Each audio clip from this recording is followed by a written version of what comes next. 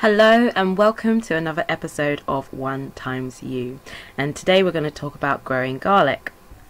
As you can see here, I have planted 5 cloves of garlic, and these are from the grocery store. When you buy from the grocery, they actually use preservatives to extend the lifetime of garlic, so I wasn't sure if these were going to grow, but you can see 5 days later there is some growth here. And you can see that I haven't really planted these cloves very deep. You can still see the tops of the cloves. For all of my plants I use this seaweed fertiliser, and it seems to work really well. I've used it in basically all of the vegetables that I've grown in my vegetable trug, as well as a tiny bit to grow this garlic. Aside from this, I've only put in water, so I've only used this seaweed once. It's just a little bit, and then you dilute it with like 2 litres of water, so it's very dilute, and I just top it up with some water basically the whole time. But it does really smell, and you probably don't want to leave the cap off for too long. I have decided to grow my garlic indoors, and then when it grows to a good sort of height, I will probably move it out into the garden vegetable trug.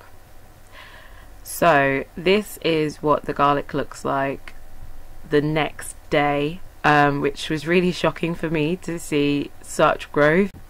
Maybe people have seen this growth if they have left their garlic lying around for a few days, but I've never really seen garlic grow, so this is quite surprising for me. Admittedly, the temperature that day was 26 degrees, the day before was 24 degrees, and the next day was predicted to be a lot hotter.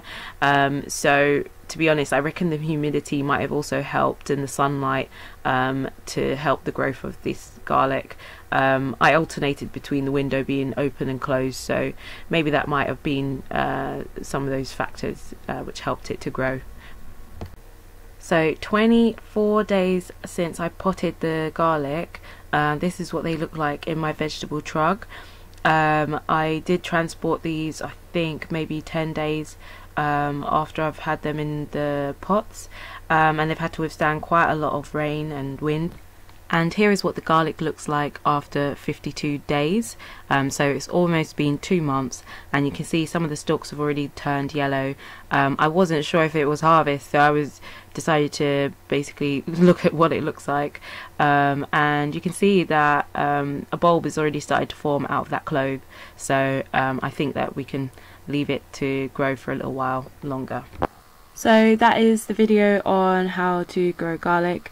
I hope to get back in touch with you on basically what it looks like once it's ready to harvest. Please thumbs up this video and subscribe to the channel, because I will be keeping you all updated. Peace and love. Remember, there's only 1XU.